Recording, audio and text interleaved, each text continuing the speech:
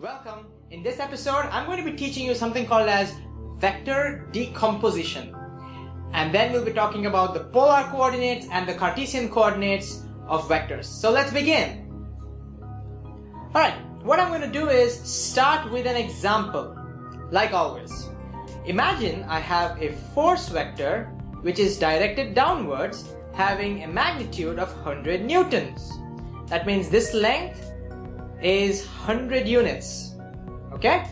And suppose the force is acting on a particle over here, and again let's suppose that this particle is only allowed to move in the horizontal direction.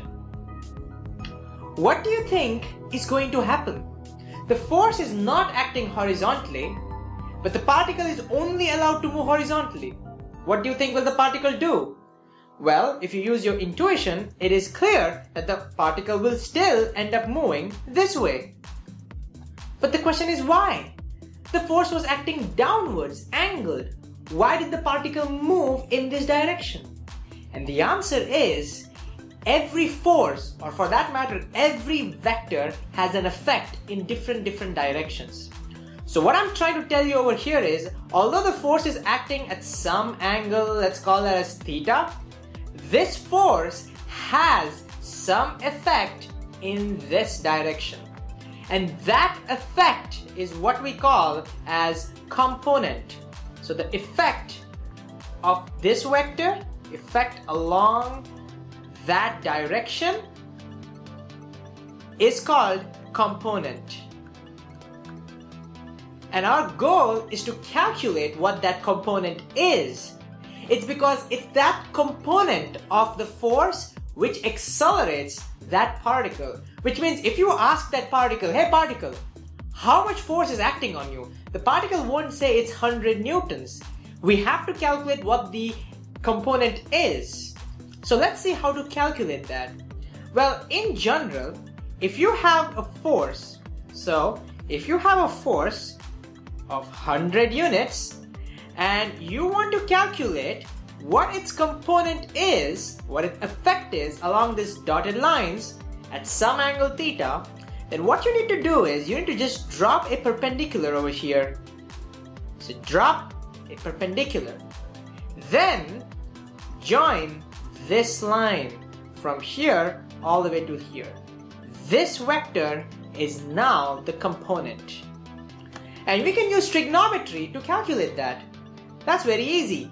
Look, if you take cos of theta, then you get adjacent side, which is nothing but our component. Our component is the adjacent side, by the way, divided by the hypotenuse, and the hypotenuse is 100. So the adjacent side just becomes 100 times cos theta. So if this angle, for example, was 60 degrees, then our adjacent component would be 100 cos 60, which is 1 by 2, that would be 50 newtons. So what I'm saying is, if this theta was 60 degrees, then the force that our particle would experience would not be 100, but only 1/2 of it, that is 50 newtons. So you ask that particle how much force you experience, it will say 50 newtons. That's all I experience. So we can ask ourselves, where did the rest of the force go? Well, this vector can have another component. Other component that which we are going to draw will be perpendicular component. So we're going to draw another component along a perpendicular axis. We're going to use the same principle, by the way. Drop a perpendicular and then join this line over here. Notice that this becomes the opposite side. So, if you use trigonometry again, you will find now the opposite side is 100 sine theta. That means in our example, this particle also experiences a force along this direction. It experiences a force downwards, and that force would be 100 times sine 60, which is root 3 by 2, which would be 50 root 3 newtons. So this force would be 50 root 3 newtons. Whatever we did just now is called as vector decomposition.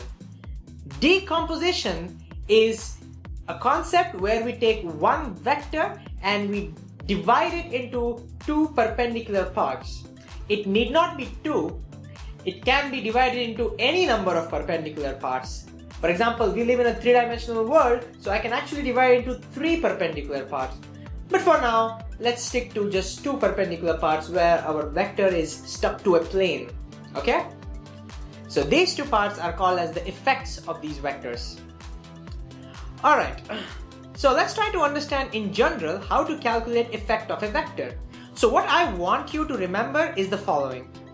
See, if you have in general any vector, let's call it as vector A, which has some magnitude, let's call that magnitude, let's just call it as magnitude as A, and you want to evaluate what its component is along an angle theta, then that component would always be the adjacent component, and that would end up being A cos theta.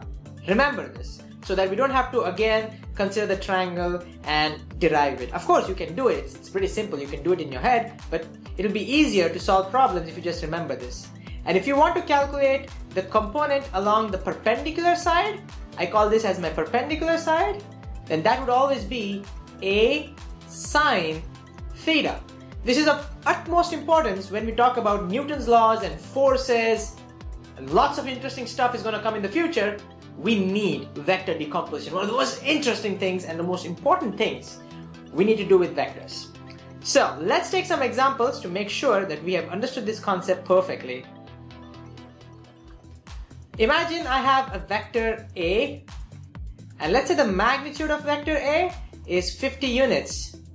And suppose I want to calculate its component along, say, this particular axis, which makes an angle of 60 degrees. I also want to calculate its component along this axis. I'll call this as x-axis and I'll call this as y-axis. You can choose your x and y however you want. Well, what I will do is, the component along x-axis, I'm just going to call it as ax, is going to be 50 times cos of 60. You understand why cos? Adjacent side always gets the cos. So ax becomes 50 times half, you get 25. Similarly, ay becomes 50 times sine 60 because it's the perpendicular side. And so it becomes 50 times root 3 by 2, which becomes 25 root 3. Okay? Let's take another example. Suppose I have a vector this way, vector B, which has a magnitude of, let's see, let's call it as 40 units. And it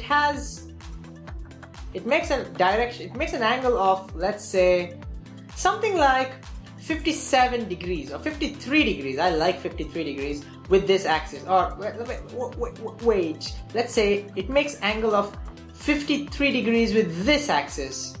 So I'm gonna erase this for a while. Okay, so let me go back, call this as 40, and let me call this as 53 degrees. Again, I'm going to call this as y, and this is my x direction. I want to know what is bx and what is by. Well, first thing I notice now is by is the adjacent component, because you see, angle is defined with respect to by. Therefore, it becomes 40 times cos 53 degrees. Why 53, you may be wondering? Well, 53 is a famous number. Cos of 53, I always remember, it turns out to be 3 by 5. You know why? Because it's this triangle. We like this triangle. We have seen this triangle before. 3, 4, 5, and this is 90. Well, what you need to remember, I don't think it's that important to remember, maybe because it's not standard, but I always like to remember this. These are nice numbers. This angle will always turn out to be, let's see, that's 37 degrees. And this angle turns out to be 53 degrees. I just happen to remember that. Okay? Alright, so how much would this angle, how much would this vector be? I mean this component be? It's going to be 8 times 3, that's 24 units. And how much would bx be? Well, the x component would be 40 times sine of 53 degrees. And sine 53, if you can look at the triangle, you can see it is 4, that's the opposite side, divided by 5, that's 32. Therefore, okay, let's use yellow. Therefore, if we were to decompose it and show it over here, it would look somewhat, it would look somewhat like this, where you would have by, this would be 24, and this one, this component, would be 32. Now there's one thing to notice. Notice here, which one gets a bigger component? Well, look, this angle is 53 degrees, which makes this angle 90 minus 53. That is what? 37 degrees. Notice when the angle is small, the component is bigger. That makes sense. If the angle is small, so for example, if this is my preferred direction, and here is my force vector, the gray pen is my force, then its component along this direction would increase as this vector is more and more inclined towards that direction. Notice that when the vector gets completely inclined, the component becomes maximum. Entire force acts in that direction. So smaller the angle with that particular axis or direction, bigger will be the effect. In contrast, what do you think would happen if the angle increased and the angle became 90 degrees? Just imagine this. What do you think is the effect of this vector along this perpendicular direction? I think you can see it. There is no effect at all. This force is not going to have any effect in this direction. It may not be force, it could be any vector, it could be acceleration, it could be velocity. So remember one very important thing. The most important thing is this. A vector does not have any component along a perpendicular direction. This is very, very important. Later on, we're going to be solving problems. I think we will solve problems in this particular series itself. We're going to solve problems in 2 dimensions and 3 dimensions and forces. That time we will see this concept that vectors do not have any component in the perpendicular direction, no effect in the perpendicular direction, is going to be of super importance to us. It's going to simplify our problems so much, and it's going to make it easy to solve it. Alright? Okay? So that's it for this episode. I hope you have understood what components are. Next time we will talk about unit vectors, polar coordinates, and Cartesian coordinates. See you next time.